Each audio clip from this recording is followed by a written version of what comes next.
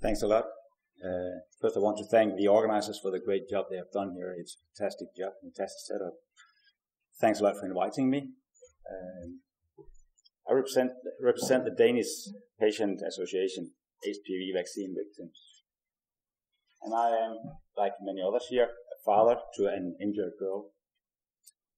I fully believe the health agency's recommendations until 2013, where I realized why my daughter was sick for 2 years.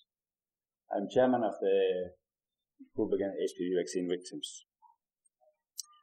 Am I pro or con vaccines? Well, personally, I'm fully vaccinated. My son and my daughter, they are fully vaccinated. So we can't be called anti-vaxxers, as the trolls do in Denmark as well as they do in Ireland. We stopped that actually because we had a huge freedom of information, and we could see that the trolls was actually cooperating with the health agency. So when we disclosed that, we had kind of 6 months of pause from them. Very embarrassing, very embarrassing. So in general, what is behind our trust or our doubt in vaccines? How does anyone become anti-vaccines? What do we know when we get a vaccine? How much work do we do to investigate? What is the benefit? What is the efficacy? What is the risk? Well, I didn't do much. I trusted the doctor. I trusted the health agency. I trusted my colleagues that said, if you go to Asia, you need Hep A or whatever it was. I just got the shot here. But what is it really? It's marketing. I don't know, probably not many of you remember that one, but it was quite popular.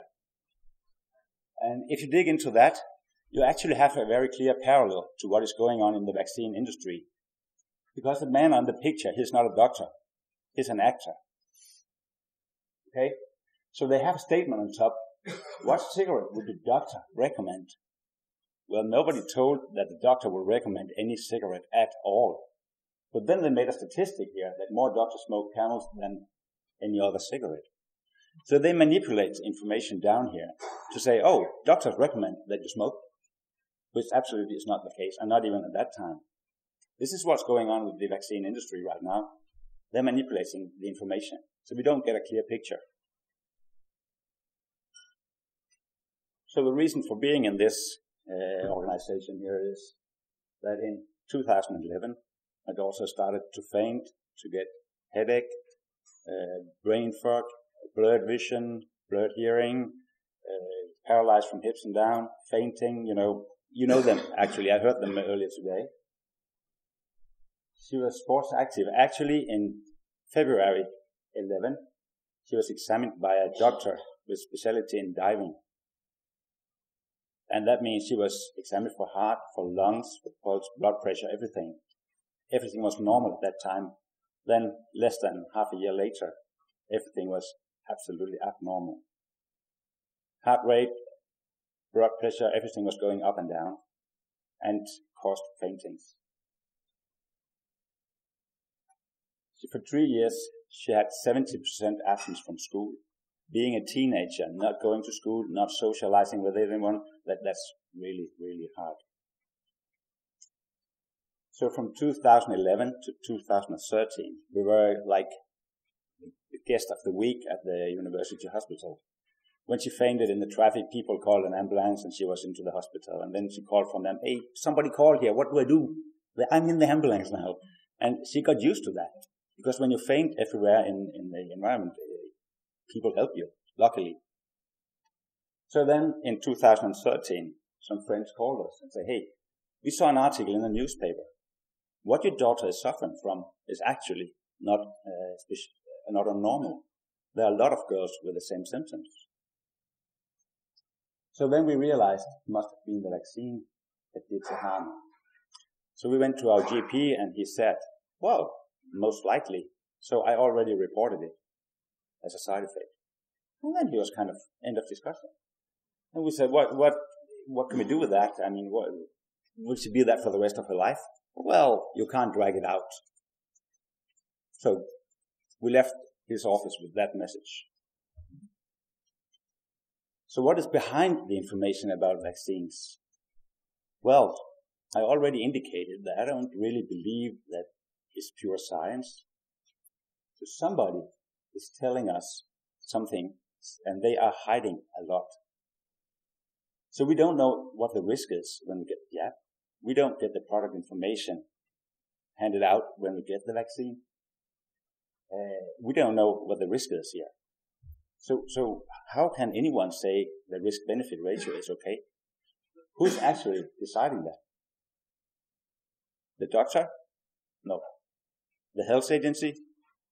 No. Who is it then? It's the manufacturer. There's no control.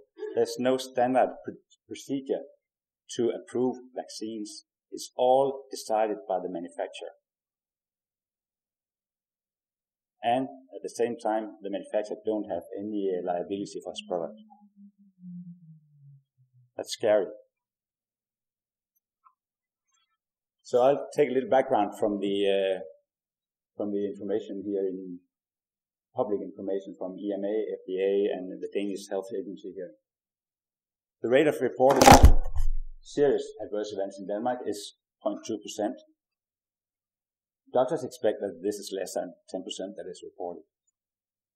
The risk of dying from cervical cancer before the age of 75 is actually 0.2%. Okay, but then let's eliminate that risk by getting the vaccine. But the only problem is the study proves that the vaccine efficacy is a little less, 23.9%. So we reduce the risk of dying of cervical cancer before the age of 75 from 0.2 to 0.15. What is the risk ratio here? So these are numbers. Okay. These are numbers where you see the upper line is incidence, and the blue line, the lower one, is death of cervical cancer. It's all women on all ages from 1960 to 2014. So what is interesting to see is actually what that happens here. In 2000, it seems like the curve is flattening out. In 2002, we actually started clinical trials with Gardasil. I go closer. Can I use this one? Use the microphone.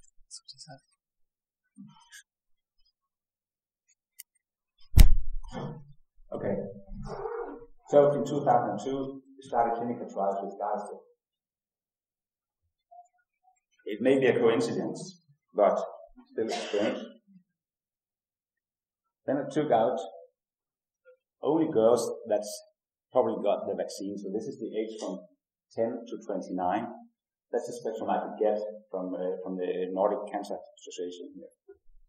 So what is happening now is from 2000 to 2015, the incidence rate is actually increasing.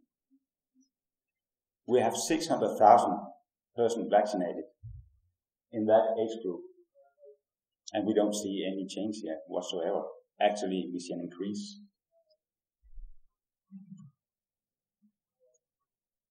And that's without taking into calculation here that, again, this is from the FDA homepage.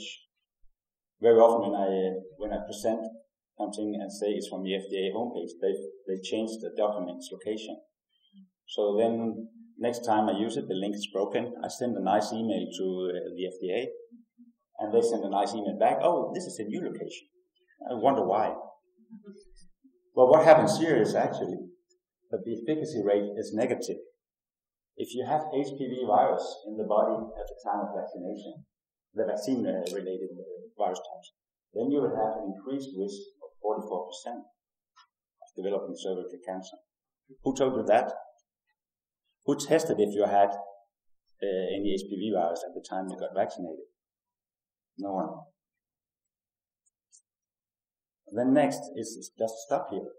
So when you are vaccinated with a vaccine that protects you against two of the high-risk types, that's what in both Cervarix and Gardasil, it's two high-risk types, you actually become more prevalent to have high risk of non-vaccine types. So the benefit is hard to justify now. Again, this is from FDA's homepage. This is actually what they discovered during the clinical trials. New medical condition after month 7. There's a lot of them.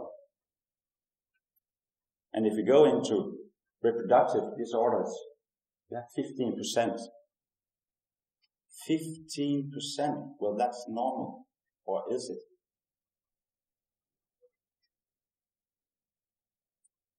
This, again, is actually verified in a study in the US, where they are looking at different symptoms, diseases, in people that are vaccinated compared to people that are unvaccinated. And what you see here is that ovarian damage is 14 times higher in the group that received HPV vaccine compared to those who didn't. You have a link to the study here.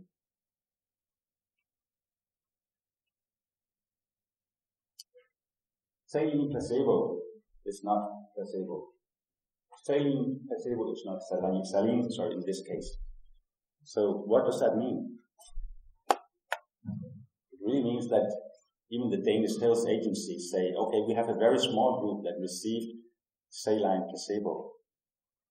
Only like 590 something. But when they reference to the source for that, they reference to this study here, you have again at the bottom. They say that the saline placebo is exactly the same as the vaccine, just without the virus and now without the aluminium. This is confirmed by the Australian authorities here. There is no saline placebo group whatsoever. Not a single person received saline placebo. So what they do here, I mean, if it was a car manufacturer that said, well, I didn't actually check the brakes on my car, they would most likely redraw his approval. But here they say, okay, we will just ask the manufacturer to change the text in the product inlet at the next revision. So we now have a vaccine that doesn't have any placebo group for safety. This is the official product inlet from the EMA homepage. You have 12 organ groups out here. And out of these 12, this very well tested, very safe vaccine, 7 of these, they actually don't know the frequency. It's completely insane. Take it back to the car industry again. Did you check the brakes? No. Did you test the wipers? No. Did you test the engine if it can start? No. But I'm still approved and it's still safe. It's completely insane. And if you look at what it is here, you have actually brain inflammation in the central nervous system, syncope, you have a lot of serious symptoms here. And we just don't know and don't want. But we have given like millions of doses all over the world, so we know it's safe. Well, let's see the evidence for that. And then, finally, just to put the last thing on top here, how long is the protection? Well, when we went from a 3-dose program to a 2-dose program, we saw that the levels of reaction was lower than after 3 doses. That means that 248 something is reduced to 82 something after 3 years. For a 3-dose program, this was around 900. But do we know what it is? No, because these units is millimert units, and we don't know what level we should have to be protected. So that means we don't know if we have a speedometer in the car that has millimert units as reference. We don't know when we exceed the speed limits. So they don't know what the level should be here before you're protected or not protected anymore. So what they write is, oh, we really don't know what that means.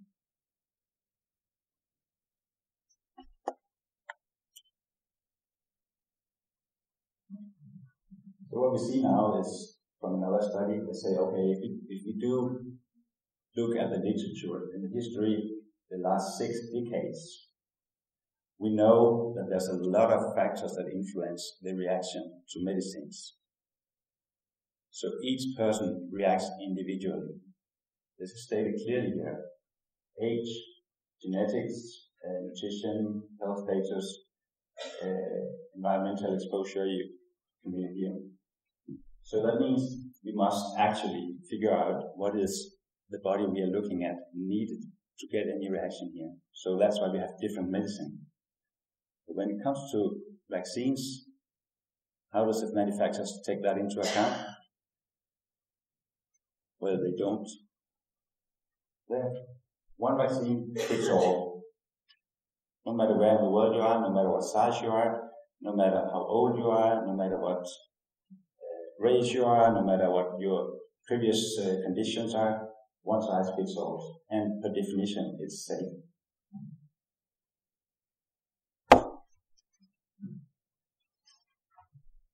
So the risk is not only that we reduce the efficacy, the risk is also that we harm our children. Again, that factor increase even worse because the manufacturers is not liable for the products. They have no responsibility. Take that to the car industry once again. When you have cars running on the highway, the brakes doesn't work. The car manufacturer just says, oh, I can't help it, it's not my responsibility. Would we accept that? Not at all. Okay, so since we have a little update from Denmark here as well, we have 2,563 persons that reported 23,494 symptoms, including 2 deaths. Half of these is approximately classified as serious adverse events.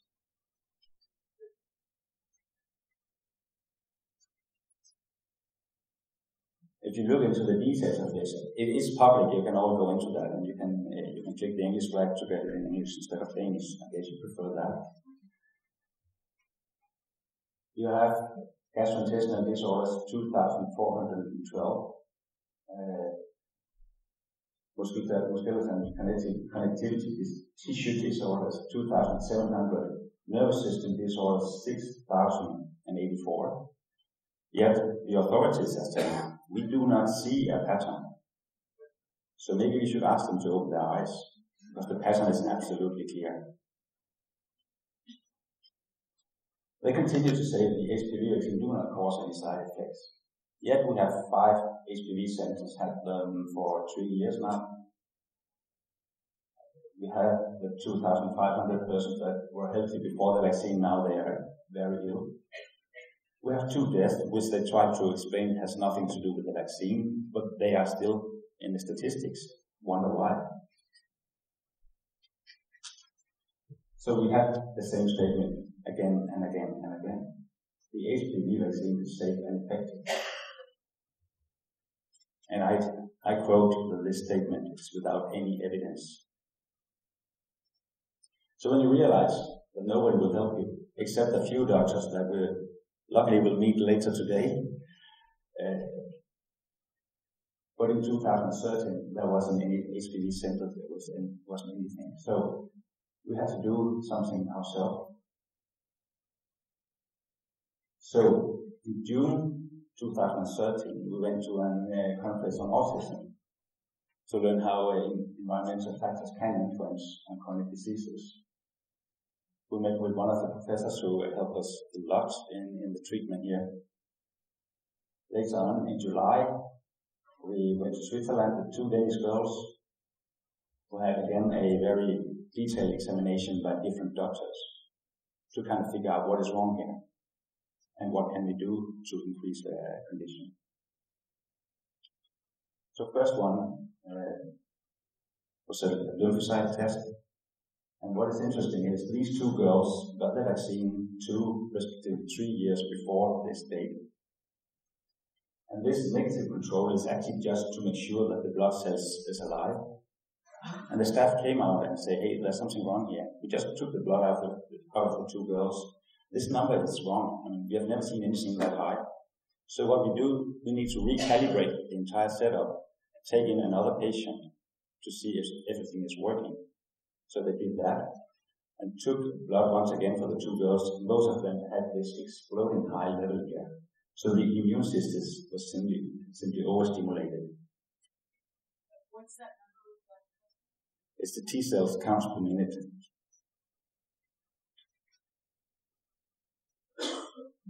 So later on, the same 2 girls went to Germany and had a very detailed examination again with much more lab tests, including cytokine tests, mineral status, vitamin status, all things that could relate to the defects in the immune system,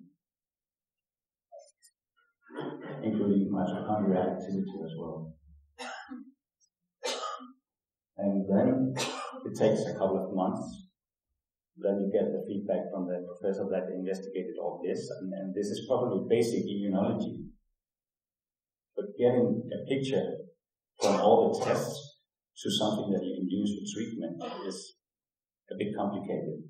And the treatment proposals for the 2 girls were different, so they were individualized, depending on the results you saw. So what is this? Actually, you have the cytokine test going in as one factor. You have the balance between Th1 and Th2. And you have the result of the lymphocyte test.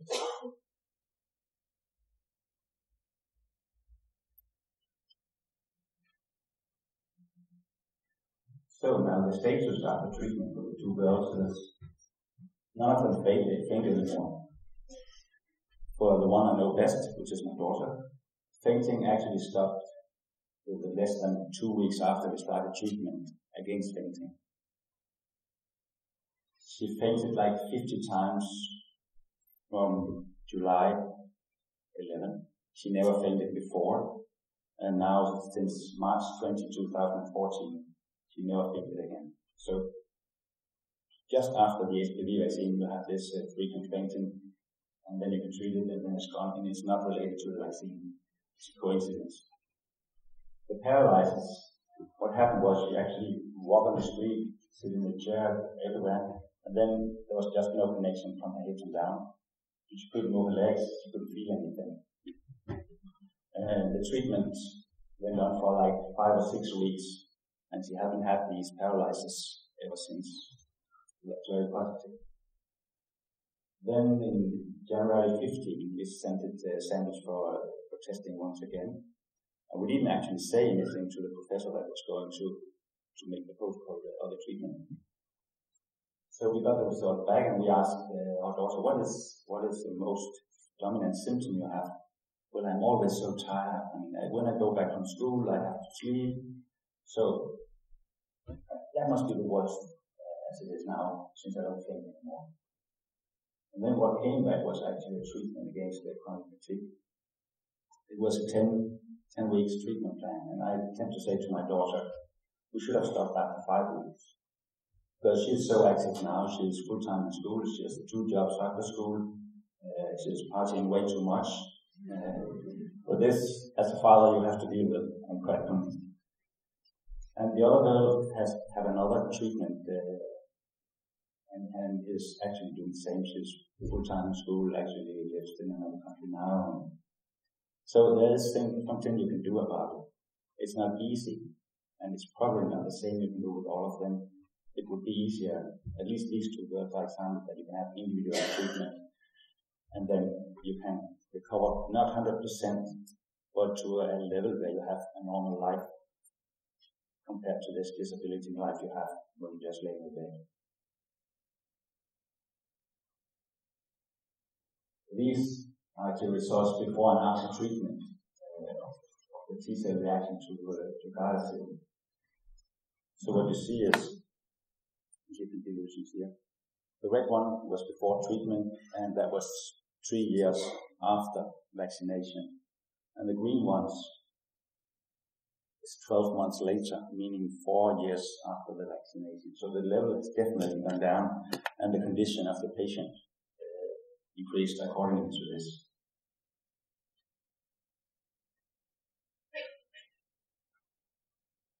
Is Gardasil responsible? Well, why should we prove that? It's not our job. The manufacturer should do that. The manufacturer should prove that it is not harm done by Gardasil.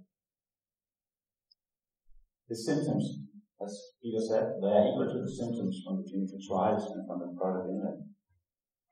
So how can the authorities say it's not related to the vaccine? The symptoms occurred first time after the HPV vaccine. There's a strong lymphocyte reaction to Gardasil. So what we have to do now is we should work together for treatment. Thank you for your attention.